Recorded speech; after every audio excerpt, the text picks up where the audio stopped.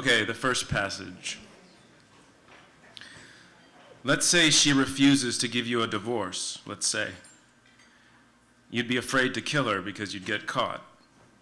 And what would trip you up? Motive. Now here's the plan. It's so simple, too. A couple of fellows meet accidentally, like you and me. No connection between them at all, never saw each other before. Each of them has somebody he'd like to get rid of, but he can't murder the person he wants to get rid of. He'll get caught. So they swap murders. Each fellow does the other fellow's murder. Then there's nothing to connect them.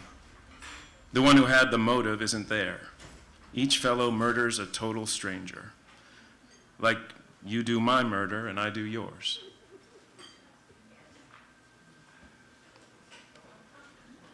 That is the end of the first passage. Passage number 2. You guys ready? Okay.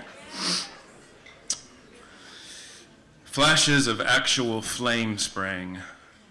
It was as if each man were suddenly and momentarily turned to fire. I saw the flashes of trees and hedges and wooden buildings suddenly set alight. Then it was as if an invisible yet intensely heated finger were drawn through the heather between me and the Martians, and all along a curving line the dark ground smoked and crackled. The Martians and their appliances were altogether invisible, save for that thin mast upon which their restless mirror wobbled. It came to me that I was upon this dark common, helpless, unprotected, and alone. With an effort, I turned and began a stumbling run through the heather. I remember I felt an extraordinary persuasion that I was being played with, that presently, when I was upon the very verge of safety, this mysterious death would leap after me and strike me down. All right. Passage number 3.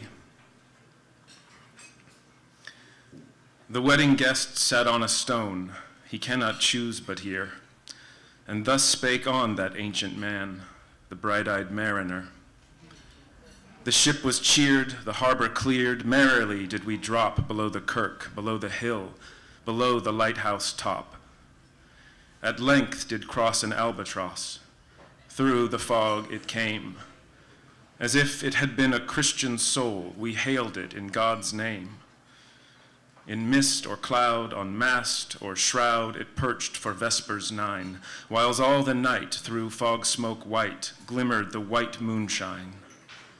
God save thee, ancient mariner, from the fiends that plague thee thus. Why look'st thou so? With my crossbow I shot the albatross.